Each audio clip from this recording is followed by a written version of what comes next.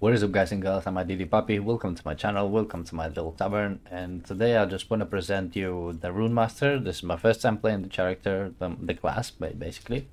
And yeah, we in last epoch. The game is launches in 24 hours, so I have been playing all this week last epoch and trying out different characters. I mostly be participating in a race to the first 100, depending on how much work I have the next day. But if not, I will just reroll Warlock, since it's a class that I've been mostly waiting on in this game. It's a Warlock, I have to play Warlock. And my league starter, or whatever you season starter, whatever you want to call it, will probably be this.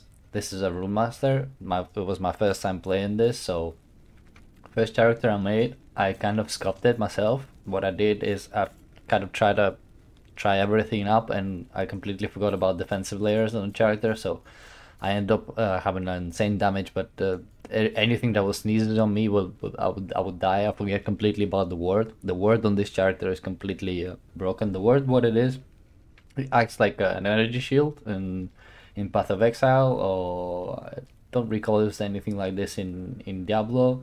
I think there's some sort of energy shield. Basically, it covers over your life. It protects your life before, so the hits go into it before the life. And what's the best thing I like about this character is it's actually its archetype. I have never played an Evoker in Dota. I've heard a lot of comparison to it.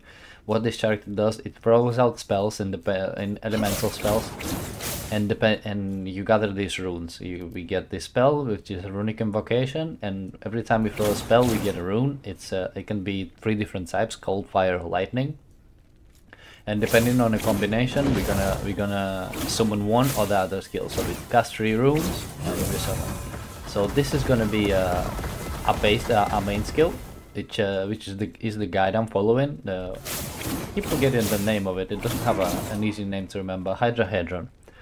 So it's like a totem or a Hydra, whatever you want to call it. You place it on the ground and basically it shoots targets. It does aim. It doesn't just shoot everywhere. It actually aims the targets. I can show you, and I'm gonna do an echo. And yeah, I grabbed the guide and I keep playing the character until I hit the leveling guide I was following got me up to all the way to monolith 80, which I can just face roll over them. And I have very generic gear. There is no legendary potential or anything like this. The only thing I like about this build, which it was not in a guide, was this unique here. This is probably, for this particular build, the best unique you can get in game. And what it basically does for me, why I like it, is it has a chance to invoke every time we cast a fire spell. Since we cast in 2 fire spells in each rotation of Hydra Hedron, we mostly will be popping out this like a lot of times.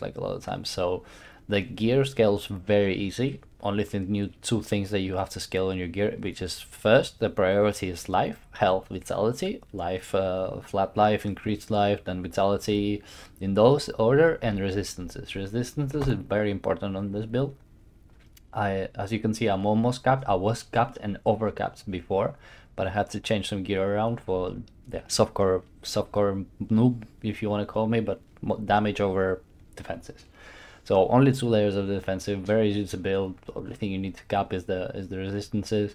It might be a bit tough if you're using too many unique items, but it should be easy. And we can do an echo. An echo, just click in, and I will show you how this build just phase rolls over everything. He did get a slight nerf in patches, so we got a nerf to the word. Basically the build was immortal. It was literally immortal. You could not kill the amount of word you would get. You could not kill this build. So that's fine. It's not a reason to, yeah, this build is not good anymore. It's still perfect, and the damage to the nerf to the damage was so minor that it's hardly noticeable, since I mentioned before. There's so many ways to scale our damage, so you can't really nerf it around there unless you like trim half of the build in a game, which is probably not going to be the case. Let's just get over to the boss and I'll show you the boss. As you can see, everything just gets melted in a way. It is a bit slow, the build is a bit slow. And as you can see, I'm not using my life class, I'm not using even my protective, which is my right click, the flame ward. We don't not even using that. We might be using this here. Let me pop it out. But yeah, the build just so crazy. Echo Conquer. This was Echo level 80. I'm not sure if I actually showed you that. I will show you as we get out. Let me get out. Not even picking up shards. So yeah, basically carried me on a gear I found on my way here to Echo 80. I haven't tried the corruptions yet, and I'm gonna keep that blind for myself for the 1.0. I haven't played the corruption, or I don't know anything about the factions in the game. Yeah, really cool character, so I will be starting this. If not, I'll probably roll a Warlock for memes and get that to level 100. And that's about it. If you enjoyed the video, you know what to do. And I'll see you guys after 1.0. I'll be probably updating rather my race or the Warlock progression. But that's enough of me blabbing. Bye bye.